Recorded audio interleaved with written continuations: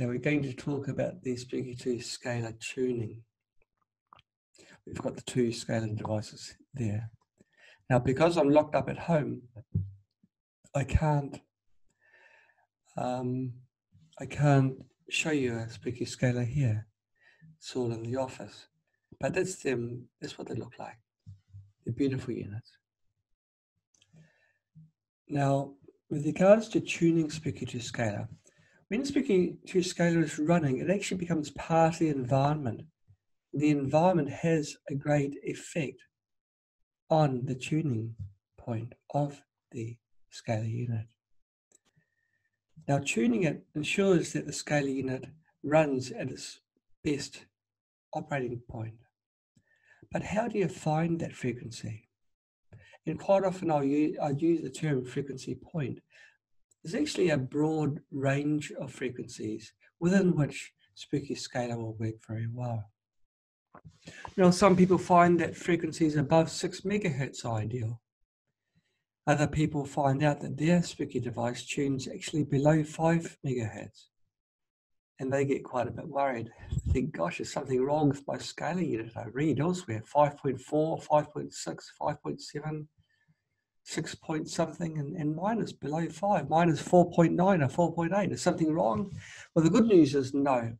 It's just the environment around you, all the fields that are bathing the scalar field, the scalar units bathing you, are all affecting the frequency that the scalar unit runs at. So there's many factors why the scalar frequencies can differ so much. We'll go through some of the main points now. Now, the length of the link cable can alter the tuning frequency quite significantly because the cable forms part of the tuning circuit. If you can recall during other videos that I've had, the cable forms part of the tuning circuit. The cable is carrying the EMF signal, the electromagnetic field, to the receiver. The scalar field is created actually by the receiver and reflected back to the transmitter. If the length of the wire changes, that changes this tuning point and the frequency will change. A 13-foot link cable might tune at 5.1 megahertz, but when it's made longer, it could tune at 5.6 megahertz. Now, this example wasn't actually arbitrary. We did this in the office. We got a 16-foot link cable, and then we put the very, very long cable on and saw how much it changed. And each time it changed, we measured within our oscilloscope and other laboratory instruments, and it was the perfect frequency. Nothing was wrong. The link cable just changed that frequency. If you've got any links, loops, or kinks in the cable, that will also alter the frequency.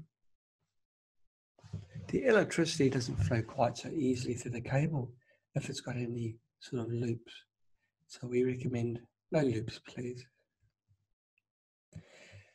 Now, the link cable is carrying the EMF, and EMF is affected by, wait for it, metal. So anything that's got metal, that can be concrete, that can be walls, it can be furniture, heaters, electrical cable, other electrical cable, which is copper, anything which is metal, will affect the tuning point of Spooky Scalar.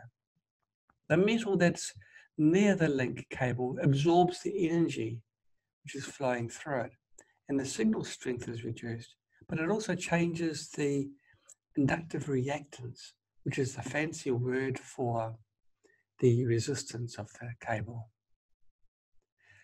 If the environment is noisy, we're not talking about audio noise, although it might have an effect.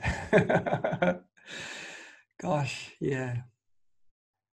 With a baby in the family, the ambient level rises a little bit, but we haven't got our scalar running just at the moment because we've got none at home.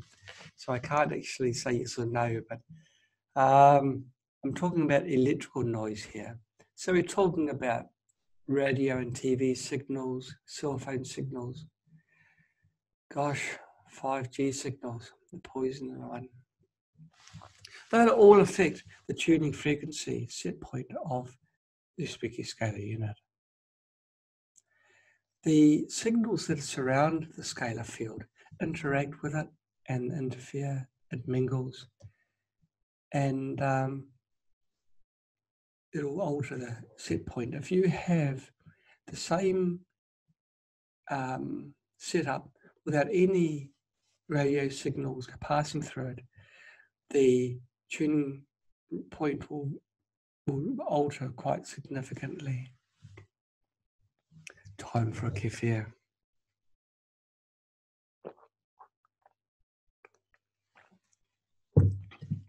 This one is banana and kiwi fruit.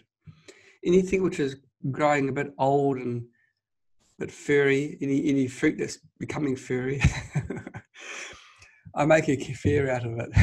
It's going to ferment anyway, right? And it's still got all its minerals and everything, all its nutrients. Okay, seasonal changes can also affect the tuning frequency. The difference between summer and winter will change the frequency that the scalar unit runs at. It actually changes quite a bit. Now, the biggest reason behind that is the transmitter unit has got electronics in it to create the EMF signal, which gets sent to the receiver. Those components are temperature sensitive. The characteristics of the components changes.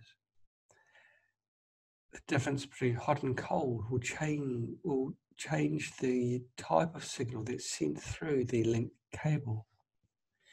It's the reason why we recommend turning the Spooky Scalar on and leaving it on for 30 minutes before tuning it. After 30 minutes, the theory goes, the temperature has stabilized and it won't get any more warmer. And then you can tune it and walk away. So what does it all mean?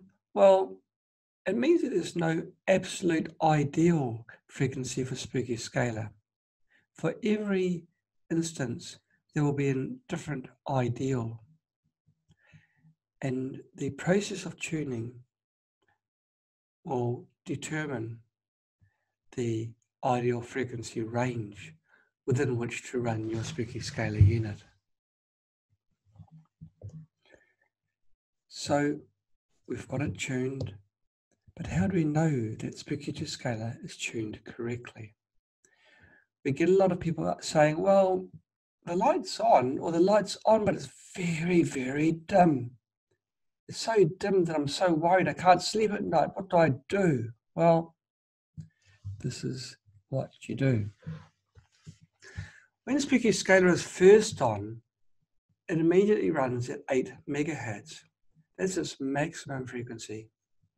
You then turn the frequency tuning knob anti-clockwise, and this reduces the frequency. The first spike in the light brightness and the tuning light indicates that the ideal scalar frequency has been found. The frequency range is when the light is at its, the range is when is quite broad. The range is probably close to 1 megahertz. If you find that the light is brightest at around 5.2 megahertz, that's good. But the scalar unit will still work at 4.8 megahertz or 5.6 megahertz. It's a wide range around the point where that tuning light is its brightest. Now, if you continue to turn the tuning knob anti-clockwise, like you're not supposed to, the indication light will go off and then it will come back on again. And people have scratched their head and thought, well, that's kind of weird. Why is that? Well, the lower frequency point is the EMF operating frequency. That's the one you don't want to operate at. Sometimes I've had this at around 1.6 megahertz. Other times it's been higher, about 3.5, 3.6 megahertz. That is when Spooky Scalar is not running in scalar mode. It's running in EMF mode. But if you do want to be a glutton for punishment, you keep on winding it down and you can determine, yes, there is a second time when the light comes on.